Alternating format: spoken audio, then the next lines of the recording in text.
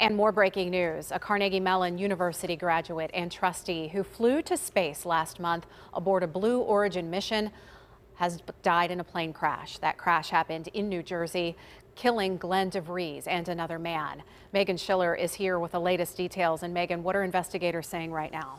Kim, right now investigators say De Vries and Thomas Fisher were the only two on board. It was a single-engine Cessna, and it crashed in a wooded area in northern New Jersey yesterday.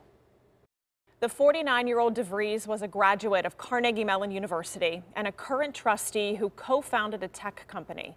Last month, he was part of the second crew to fly aboard Blue Origin's New Shepard spacecraft alongside actor William Shatner.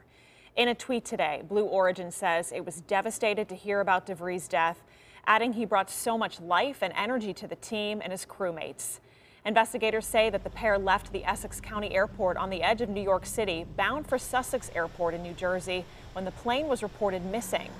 Crews found the wreckage around 4 yesterday afternoon. Last month, after the historic flight to space, De Vries talked to KDKA about the importance of manned spaceflight and also making it more available to the common person.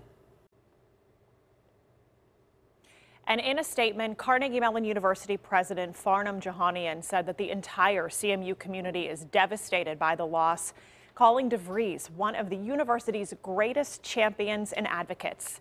You can find the entire statement and much more on the investigation into this deadly crash as it continues to develop online at KDKA.com or on the CBS Pittsburgh app.